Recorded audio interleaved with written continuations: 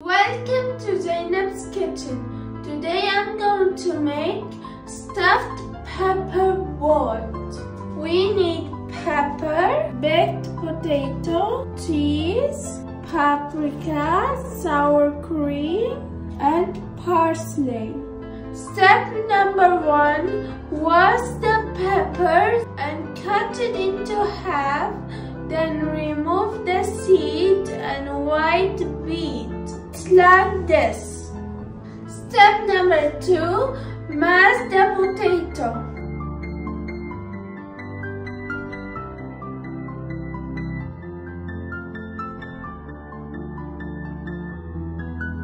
Step number 3, add cheese, sour cream and parsley.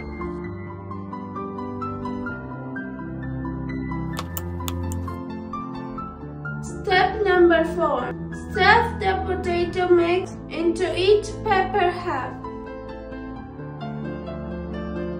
and then put it in a baking tray.